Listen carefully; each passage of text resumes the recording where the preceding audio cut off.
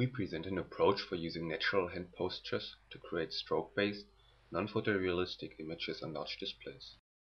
Users can easily create non-photorealistic renditions based on images of their choice, by touching the screen and interacting with a physical prop, without the need to invoke menus or click buttons.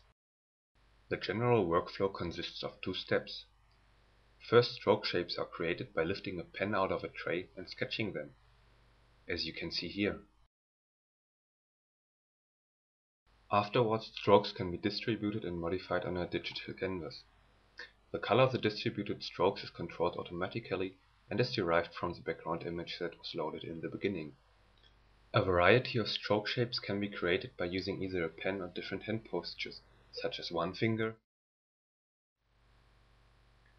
two fingers, or a fist.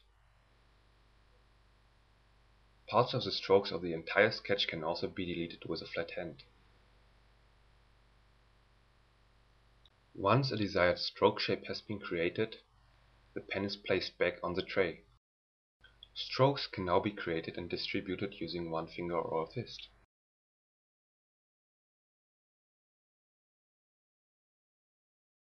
Once laid out, strokes can be aligned using the two-finger posture.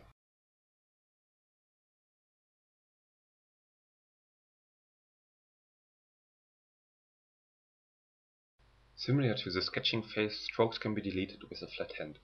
However, here strokes first fade gradually before being deleted. This allows users to control the stroke transparency or to replace them with a different set of strokes. In this video we demonstrated how a set of a few natural hand postures can be used to easily create non-photorealistic stroke-based renditions out of chosen images within a few minutes.